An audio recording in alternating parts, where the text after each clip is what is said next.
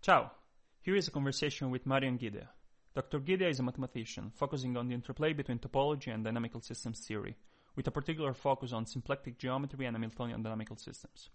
He is professor of mathematics at Yeshiva University and program director at the National Science Foundation. We start talking about practical applications of his work in celestial mechanics in the context of the Lucy mission.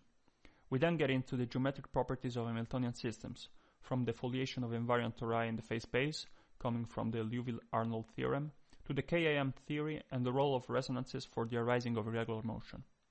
We discussed Arnold diffusion in celestial mechanics, the stability of the solar system, and the presence of stochastic behavior in celestial mechanics, not necessarily related to the presence of underlying stochastic processes, therefore underlying the relation between chaos and stochasticity. We mentioned the fundamental problem of dynamics by Poincaré and his conjecture about the denseness of periodic orbits in the three-body problem. We then move into the use of topological and machine learning techniques to characterize critical transitions in climate and financial systems. We close on the use of the Melnikov method and on the dialogue between the analysis of complex systems and Hamiltonian ones. I hope you enjoy it. To support this project, please subscribe to my YouTube channel, connect with me on Twitter and LinkedIn, and support me on Patreon with a monthly membership following the links in the description.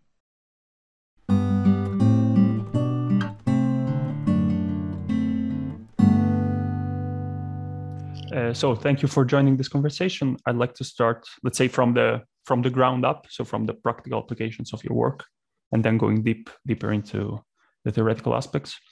And the first thing I'd like to ask you is the work you've conducted in joint work with the JPL from NASA, looking into trajectory design, because they were interested in looking at trajectories to Jupiter and the Jupiter system.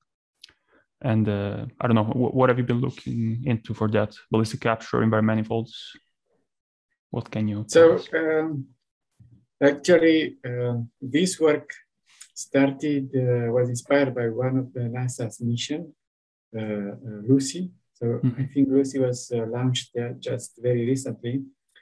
So it's a spacecraft that it's going towards Jupiter, and it's supposed to visit some of the Jupiter Trojans, some of the asteroids. Right.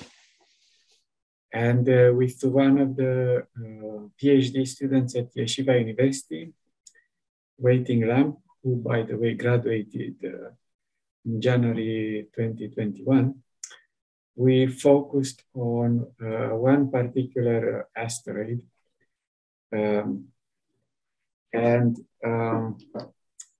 Basically, we wanted to, we wanted to understand what are the possible trajectories, what is the dynamics in the vicinity of that asteroid. And what we wanted to take into account is the shape of the asteroid.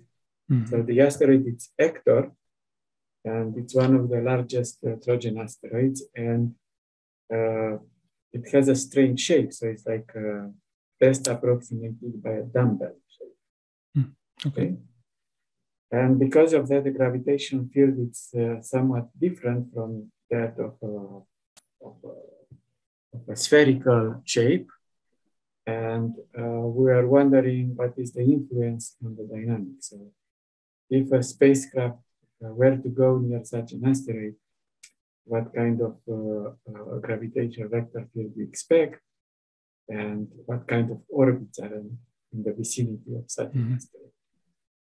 So we did not really consider space mission design as in going from Earth to Jupiter to that asteroid, but we wanted to understand what is the influence of the shape on the dynamics near such an asteroid. So, and for this, were you also looking into the gravitational attraction of the Sun and Jupiter? I mean, what was the model?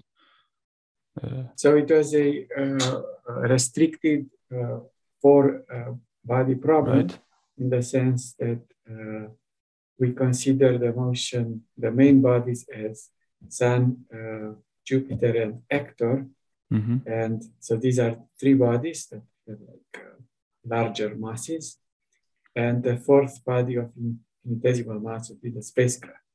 Right. So that was the model that we considered.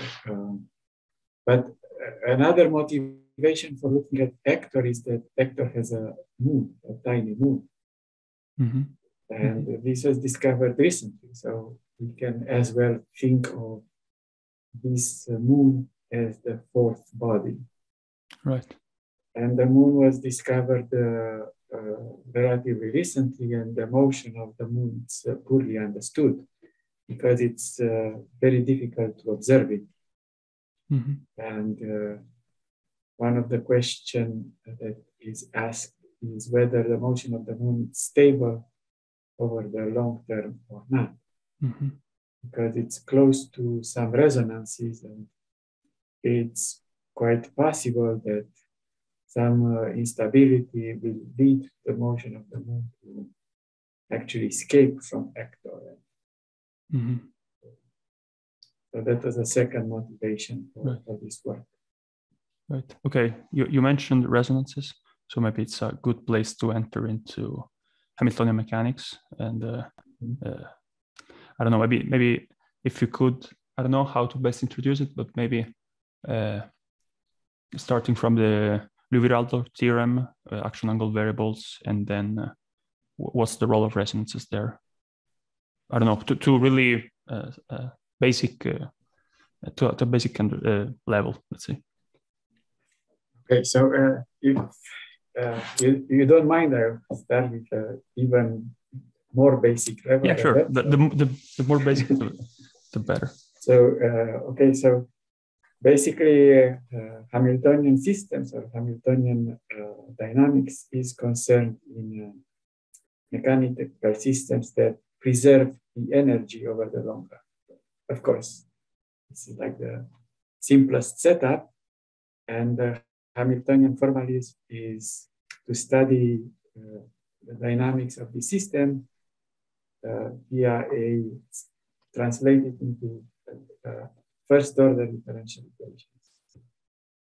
And one thing that is noticed in many such Hamiltonian systems is that they have certain symmetries, and these symmetries lead to the appearance of nice geometric objects. So, for instance, you can have many periodic orbits, or you can have more general orbits like quasi-periodic orbits. So there are motions that are supported by invariant tori, donut shapes. And while they move around these tori, the trajectories do not close onto themselves, but they pass arbitrarily close to the starting point, and they do this many times. Mm-hmm. And besides such regular orbits, one can see chaotic orbits, irregular orbits. So one of the fascinating problems is that in typical Hamiltonian systems, you have coexistence of regular motions of irregular motions. And people, starting from the time of Poincaré, they wanted to understand what is the interplay between these two types of dynamics. Mm-hmm. And what you referred to earlier is one of the simplest cases of Hamiltonian systems, integrable Hamiltonian systems. So systems that you can actually solve, let's just say, by quadratures. Mm-hmm. And they have a very simple geometry. So I'm in my work, I'm really interested in the methods that come from geometry and topology. So I'm looking at what are the geometric objects that dictate, that act like as landmarks of the dynamics. Mm-hmm. And if a system is integrable, then the geometry is very simple. So the whole space is filled by invariant tori, by donuts of some dimension. And the motion of each of these tori is very regular. So it's essentially a rotation by some frequency. Mm-hmm. So Well, there are some simple integrable systems that are encountered in nature or in physics, like I don't know, penduli or harmonic oscillators or some other type of oscillator like rotators. But when you start to couple such systems, they start to influence each other. And while the original motion of individual system can be regular, once you start to couple them, when they have influence between the system, the motion may cease to be integrable. And then you have this coexistence of regular motions and irregular motions, chaotic ones. Okay, and these resonances are associated to this chaotic motion. So yes, so resonances are, okay, so people try to understand how starting from regular motions, you have the birth of irregular ones. They happen near these resonances. So, well, let me say it in a geometric way. So, so imagine that you have a torus and you have some motion of such a torus. So it can be a quasi-periodic motion. So each trajectory is like moving on the torus, but never goes back to the original point. So you have an orbit that is dense, it fills up the whole torus. So that is one case. But it's also possible to have that the torus is filled by individual periodic orbits. So that would be like a resonant torus. Right. So the non-resonant ones, the ones that are filled by trajectories that fill out densely the torus, are the ones that are surviving a perturbation. So essentially the coupling. So if I start to take this motion and perturb it by something, like adding another system, this type of non-resonant motion will survive. So this tori may survive, although being likely deformed. So this is what is the so-called KAM theory, Kolmogorov-Arnold-Moser. While the resonant tori are the ones that are filled by periodic orbits, are typically going to be destroyed, and they give rise to chaotic motions. Right. And this is also related then, is this equivalent to saying that to the arising of the Arnold web? Or is there something, is there some more assumption to say to arrive at that? Yes, I think you're spot on. So, the geometric structures that are coming out from these resonances are somewhat complicated, but they are the ones that drive irregular motions on the long run. So they look like a web, and this web is created by such resonances in some high-dimensional space, and there are chaotic, irregular trajectories that can sort of follow this web. And not only that they are irregular, but they can also travel a long distance in the phase space. They move, they may start maybe close to one of these tori where the motion is regular, but in the long run, such motions can move very far from the original motion, and they become completely chaotic, and they can fill out a large region of the space. And I emphasize that this can be a very, very slow process.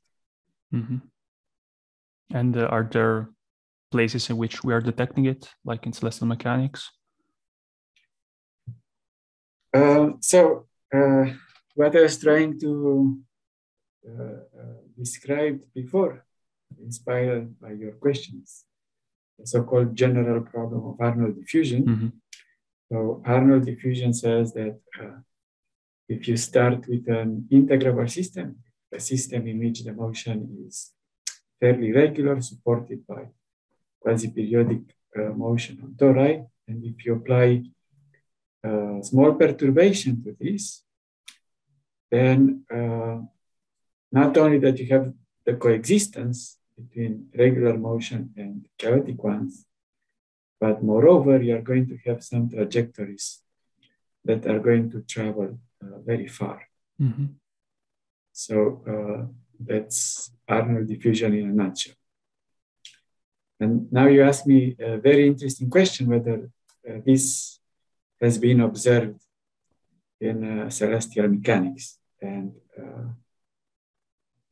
the answer is maybe. Mm-hmm. So I'm going to refer to some works. So there is a work by one of my colleagues at Yeshiva University, Pablo Roldan, together with his collaborators, Vadim Kaloshin, Marcel Guardia, and Jacques Fejoz. They look at the main asteroid belt. Mm-hmm. So these are the asteroids between the orbits of Mars and Jupiter. And when astronomers look at the main asteroid belt, they observe that there are some gaps in the geometry of this belt of asteroids. So these are the Kirkwood gaps. And they happen at certain resonances corresponding to the relative motion of these asteroids in terms with respect to the orbit of Jupiter. And so basically you have a belt, a ring of asteroids, but there are some regions where there are no asteroids. And they try to use this Arnold diffusion to explain why asteroids happen not to be there in those particular places. And they use these geometrical arguments that I sort of mentioned before that. If an asteroid happens to be at a resonance, the motion is likely to become irregular, and the asteroid is going to be pushed away from that region and it's going to move to a different region. Mm-hmm. So this is like a possible explanation for these Kirkwood gaps based on a simple model. Mm-hmm. But of course, that people in astrodynamics, that they look at the formation of the solar system and many other effects that come into play. Mm-hmm. So while the Arnold diffusion is a possible explanation of this, it's not so easy to argue that this is the only mechanism that lead to the. Right. So they can be competing mechanisms, and all of them, they contribute to the creation of the Kirkwood gaps. Right.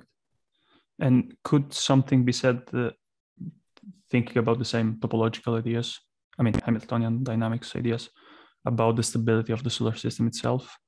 I've been reading some works by Jacques Lascar, looking into, basically stating that the solar system is not regular, but it's chaotic, and it quantifies a certain Lyapunov function, Lyapunov indicator, to characterize the time it will take for the solar system to start being irregular. Is this related to what you were saying now? Yes, so I think Jacques Lascar is famous for a long-term numerical simulation of the solar system, and his experiments are very well thought, and they rely on deep mathematics. And he observed that in the long run one has instability. I think the mechanism of instability are the ones that are similar to Arnold diffusion, but at the end of the day, they are much more complex because while Arnold diffusion is concerned particularly with system close to integrable, then the solar system it's sort of difficult to approximate it with an integrable system, or maybe the approximation is not so great. And then it's, I think Laskar himself doesn't want to associate the Arnold diffusion mechanism with what he observed, but of course there are similarities. Right. On the other hand, there are also works by, theoretical works by Jacques Pejos, who followed up on an old problem of Arnold, and he said that the solar system is stable in the Km sense. What does it mean? That you have some initial conditions for which you have Km type of stability. So if you happen to have the initial condition in some particular places, then you are going to have long-term stability. But this is the theoretical result. So the solar system is not the solar system that we know, but a simplified solar system. Some simplified assumption, for instance, on the masses of the planets. And also that you don't really have, you cannot start with realistic assumption on the initial conditions, but you start with a very special initial condition that make the theory apply. I think it's wonderful that there are theoretical results in one place and very serious numerical results at the other end of the spectrum. But somewhere in between, there is a gap. Right. So it's an open question. I mean, it's an open question. I would say so. We, in a work with one of my collaborators, Maciej Kapiński, yes, from Krakow, we made an attempt to cover this gap between, let's say, theoretical results that are very restrictive in terms of what mass parameters you should assume, what initial conditions we are allowed to choose, and a more realistic system. So we chose a particular system, Neptune Triton. Triton has a highest eccentricity of an orbit in the solar system. So Triton is a moon of Neptune, but it has very large eccentricity. So we studied what is the possible effect on some infinitesimal object. Like, let's just say you take another asteroid that moves under the influence of Neptune and Triton, and we wanted to see what is the effect of the Arnold diffusion. So we consider realistic parameters, and we used theoretical and computer-assisted tools to investigate the Arnold diffusion problem. And we proved Arnold diffusion for such system. And we also had some estimates of what would be the effects on such an asteroid. And the effects are, let's just say, quite visible.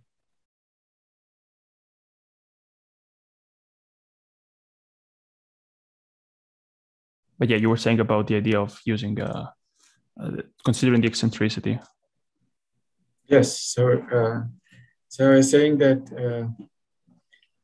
we looked at the Neptune Triton system, and Triton it's a moon of Neptune, and it has a very large eccentricity. And we looked at what would be the long-term effect of the eccentricity of Triton on a third object, for instance, a small asteroid that is in the vicinity of these two. And we did a computer-assisted proof to show that you have Arnold diffusion, and it's actually the time scale of Arnold diffusion is not so long, so the effects are, let's just say, can be observed for such a system. Right. But of course, this is a simplified system because we sort of neglect the sun and the other planets, so we only looked at Neptune, Triton, and a small asteroid. And the idea of the Arnold diffusion in Kirkwood gaps is different because there that phenomenon can arise also because even if the eccentricity of Jupiter is 0, while here you're dealing with a different dynamical system. I think no, they also consider the effect of the eccentricity of Jupiter, as far as I remember. Okay. Right. And so everything we set up tonight is in a deterministic framework, right? Yes. Do you think it makes sense to introduce stochastic? Because the title of the paper you mentioned is stochastic behavior. You say this to characterize the motion of the asteroid, let's say, of the particle, or because there's some underlying stochasticity in the system? So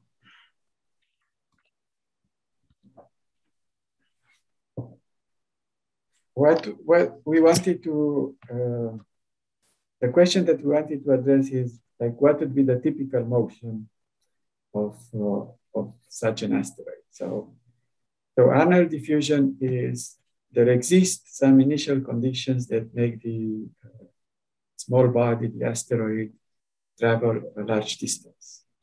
But these motions are not necessarily typical. And in fact, they can be very special. So they happen for a tiny, tiny set of initial conditions. So we sort of wanted to ask what happens with the typical initial conditions. So the trajectory is likely going to follow something like a stochastic process. We wanted to describe what is the stochastic process that a typical orbit will undergo through.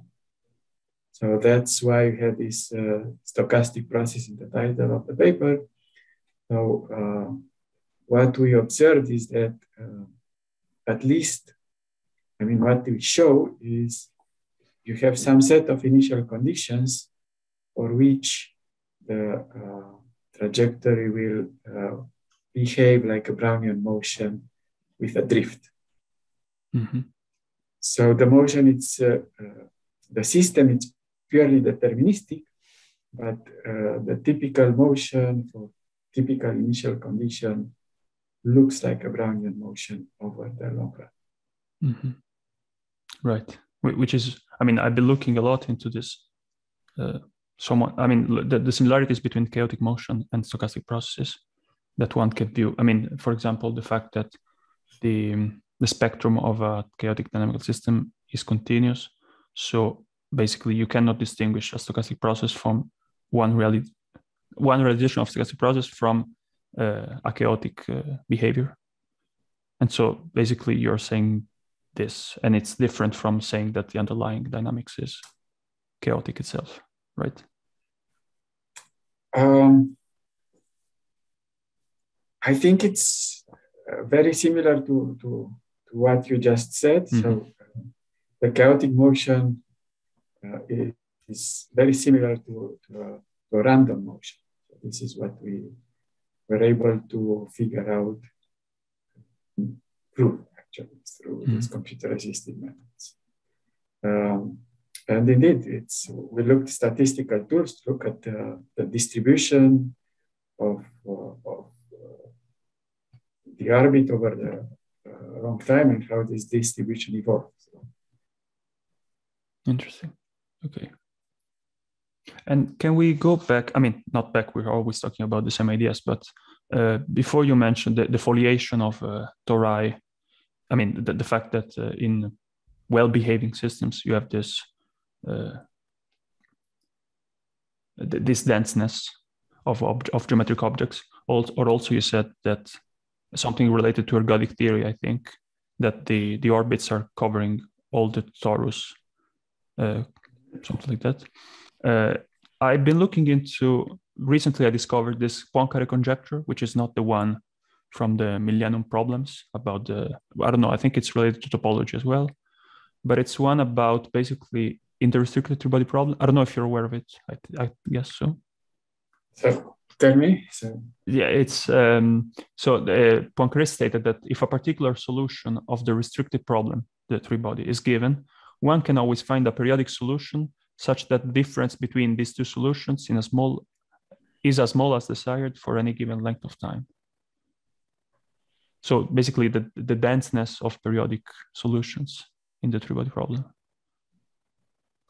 Yes, so I think you're absolutely correct that this is a very challenging question. So as far as I know, there is a lot of, let's say, effort trying to answer this question in some context or another, but I think it's a long way to go. So, okay. And can topological tools be helpful? I mean, is your work in some way aiming at that direction? Personally, I don't see much hope. I mean, topological tools are, the way I use these topological tools are, let's say, good to find a periodic orbit at a time, but, and you have maybe not so much control of the orbit, you find this orbit with some error, but to prove that every trajectory can be approximated by a periodic orbit, I think this will require a quantum leap in our mathematical methodologies. So, what do you mean by discontinuity? So developing new theories, for instance. Okay. Or, not that we should use quantum formalism. No. Okay. I think some quantum leap in our progress. Yes. Right. Okay. And in this, is this also related to the fundamental problem of dynamics? I think Poincaré it's himself stated this. I think the fundamental problem of dynamics formulated by Poincaré, the way I understand it, is that we start with an integrable Hamiltonian system, a system for which the motion is very regular, and add a small perturbation, add a small effect. And the general question is to understand what happens, what kind of possible motions are. So it's everything. I mean, the KM theory is inside all this framework. Yeah, KM theory is inside, Arnold diffusion is inside. But I think he was wondering what is, let's say, the general behavior. So what are the possible scenarios? Right. I think we're just scratching the surface of this very big question. Nice. Okay, before we close, I'd like to move to another interesting topic. I mean, it's really funny to see someone interested in celestial mechanics and finance. I think it's a nice combination. I mean, I really see a lot of parallels. I enjoy reading both things. And I knew you from celestial mechanics, and then by looking at techniques for understanding financial behaviors, your name popped up again, and I said, "Wow, okay." So I'm not crazy to think there are parallel between the two fields. So yeah, you use topological techniques to characterize the evolution, to basically predict some qualitative behavior of financial systems. Are these related to what we have discussed up to now, or if not, what are they about? So I would say that there is some relation, not directly with celestial mechanics, but with stability and instability in dynamical systems. So I think when before I start to look at the financial time series, I was interested in deterministic system that undergo bifurcations, and what happens if you add noise to these deterministic systems. And then it's sort of difficult to rigorously define what means bifurcation in a noisy system. But the question that you can ask is, people use the terminology of a tipping point or a critical transition when the state of the system makes an abrupt change. It's sudden change, it's unexpected, and it's very dramatic. So some of these original questions were posed in the context of climate change. So the concern is whether the climate change will eventually lead to a change in the temperature and weather that it's very dramatic, and it's very hard to revert back, even if you start to take measures at the global scale. So that was the initial motivation. But at the end of the day, if you just frame it into a mathematical context, so you have a regular motion, maybe around an attractor, and the motion becomes closer and closer to instability, and you add noise, and the effect of the noise is that the instability becomes more prominent. So the system is more likely to jump to a different state even before the theoretical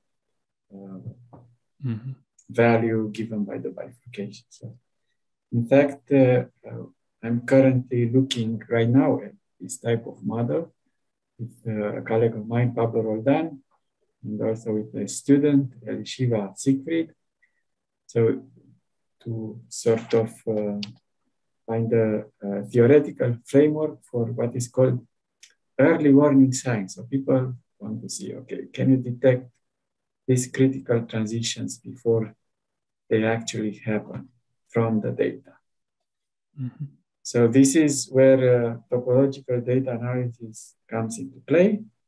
So instead of, so you don't know the model is in a black box, and you only see the output of the system, which is some time series. So whether it's temperature or carbon dioxide in the atmosphere, or if you look at the financial system, whether it's stock price or index prices, and so on. So you look at the time series and you want to see whether there is a change in distribution of the values that is a predictor for a bifurcation of a critical transition. So the idea is that you can perhaps describe this time series as a point cloud in some high dimensional space. So just a bunch of points in some high dimensional space. And of course you can say, why not use statistical methods? Statistical methods are a good candidate to find changes in the distribution of the point clouds, but we choose to use topological tools. So we want to associate to such point clouds some topological invariants that come from algebraic topology. And the idea is, before a critical transition, we start to see that these point clouds are changing their shape. So how do they change the shape? So I think it's a little bit difficult to explain. So they are very complex, these point clouds. So you are essentially looking for gaps in these point clouds. And how do these gaps appear? So they can appear in different ways. So maybe the underlying distribution changes. So for instance, you move from a unimodal distribution to a multi-modal distribution. So then the points in the point cloud are more concentrated in some places and less concentrated in some other places. So that's how you have some gaps in the data. Or is the variance of the point clouds that changes? So that means in the periphery of these point clouds, you start to have or holes in the data. So there are several mechanisms that can lead to changes in the shape of the point cloud. And using topological methods, you can actually measure these changes. And we apply this to financial crisis. With my collaborators, Yuri Katz from Standard & Poor's, and later on with Yuri Katz and Pablo Roldan, whom I mentioned before, and with some graduate students, Daniel Goldsmith and Jonas Schmallow. So we looked at first at the financial crashes from year 2000, the dot-com, and 2008, the housing bubble. And we were able to detect such changes in the financial data. And later on, we looked at the cryptocurrency crash. One was in 2018, it was the Bitcoin market crash. And we were able to find that, well, there are early signs of such critical transitions. Right. So to go back to your question, so it's still the question, the interplay between stability and instability, in regular motion and irregular motion in a dynamical system. But this time, the noise is not an outcome of the system, but it's part of the input. So financial time series or data that comes from climate are very noisy intrinsically. And we use these topological tools to sort of get a overall picture of the data set and how is it changing over time. Nice. And do you think these techniques can be applied back to climate, for example? Because I mean, also let me say that this sounds really related to complex systems theory, the topics that won the physics Nobel Prize this year. Yeah, because for example, I was looking into a paper by Giorgio Parisi and others, looking into climate and the effect of random perturbations that gave rise to stochastic resonances, in which you jump. I guess that's the same idea. Critical transition is the same. I mean, is it a synonym?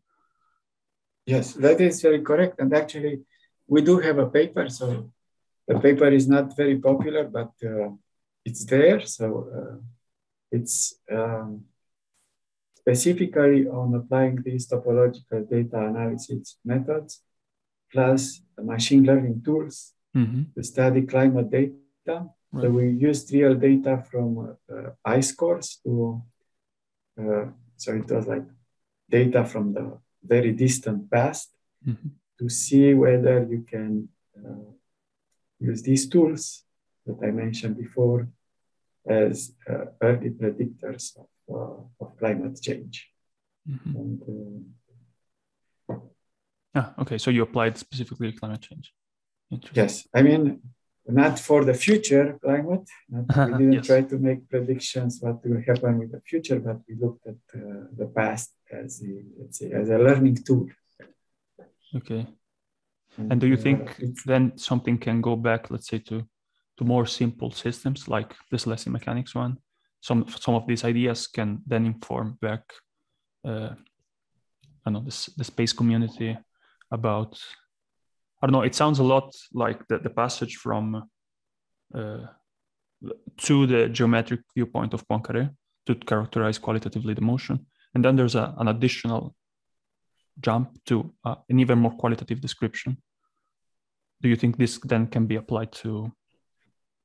I think there is hope.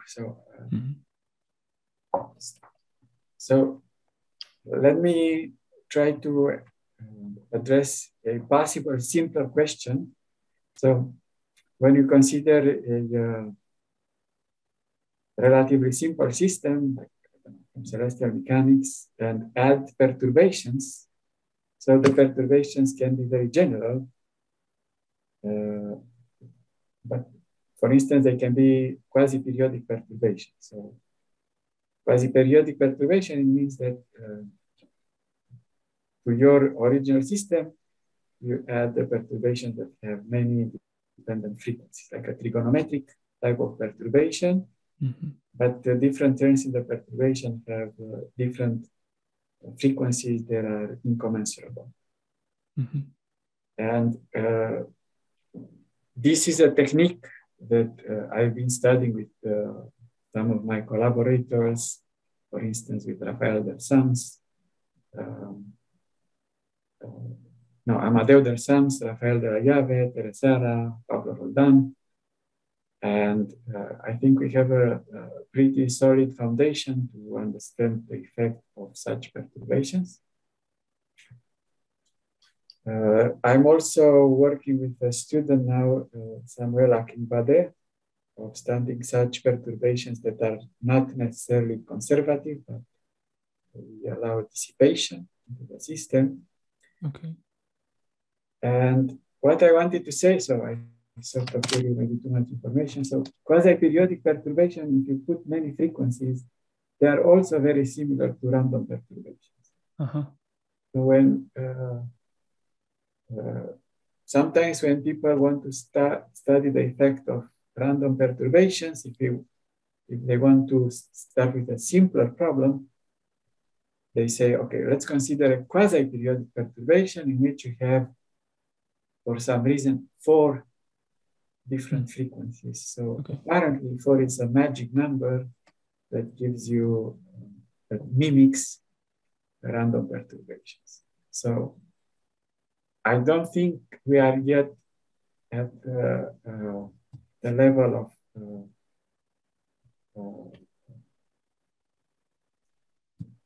giving a definitive answer to the effect of random perturbations, but we understand very well quasi-periodic perturbations with many things. Let me, if I can mention a collaborator from Italy, it's Anna Maria Cherubini. So we are working on a project of studying precisely the effect of random perturbations, but not on celestial mechanics, in simpler mechanical systems like rotators and penduli coupled, plus small perturbations added, small random perturbations added in the system. Right. Interesting. And I saw you have a number of works on the application of the Melnikov method, Melnikov theory. Is this used in this context or no? Yes, we use it in this context. So, so going back to the first question that you asked about how regular motions lead to irregular motions and once you add the perturbation. So one of the standard recipes to obtain chaos is to have like stable and unstable manifolds that start to intersect transversally.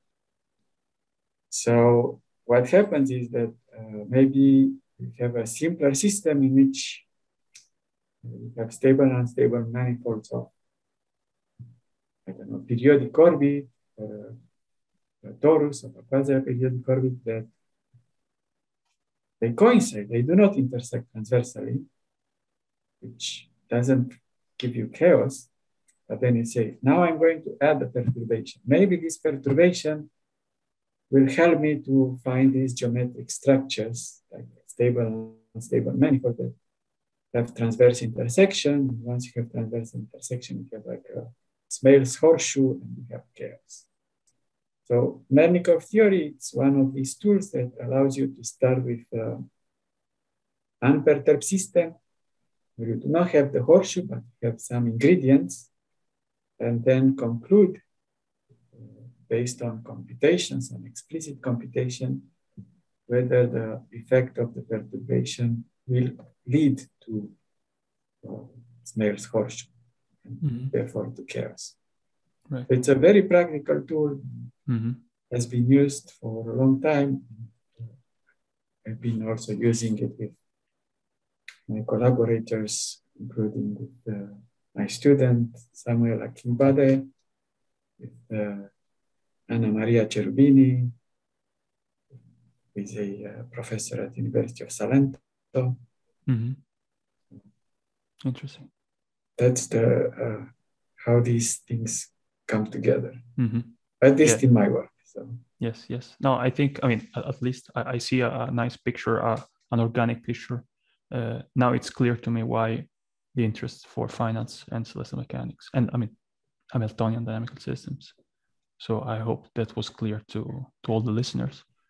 And I think we can close it here. So I thank you a lot for your availability today and for your work. It's amazing to see so many insights in one person. So thank you very much. Thank you for your interest and thank you for the opportunity to share my thoughts.